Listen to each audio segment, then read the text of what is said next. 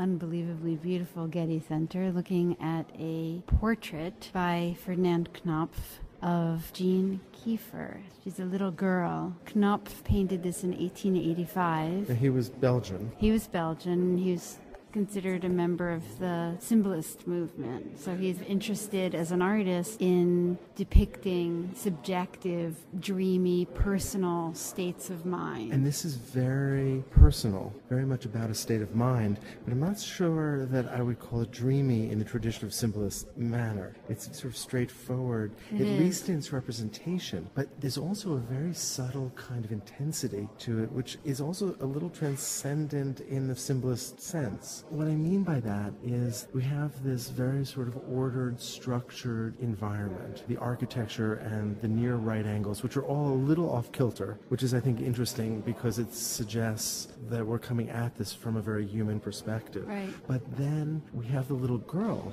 She's so small in that space. Yeah, and I think that the geometry that she's surrounded by of rectangles and squares and really, that's pretty much it. Rectangles and squares. Yes. There's a little one oval of the keyhole up there. That's the shape of her face. But yeah, I think it suggests a kind of structure and order and the mind of a little girl who tries to make sense of the big world with its structures. I think that's true, but then there's this interesting, sort of slightly disconcerting quality to her.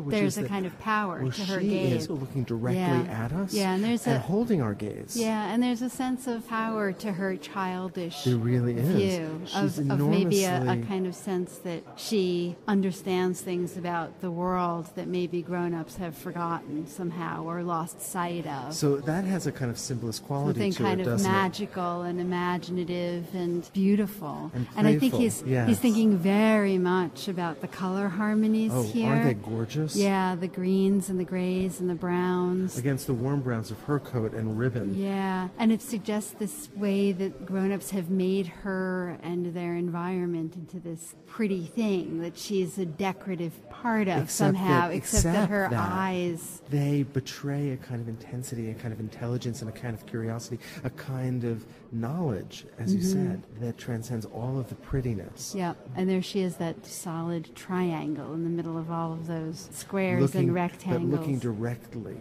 absolutely directly out at us and holding us.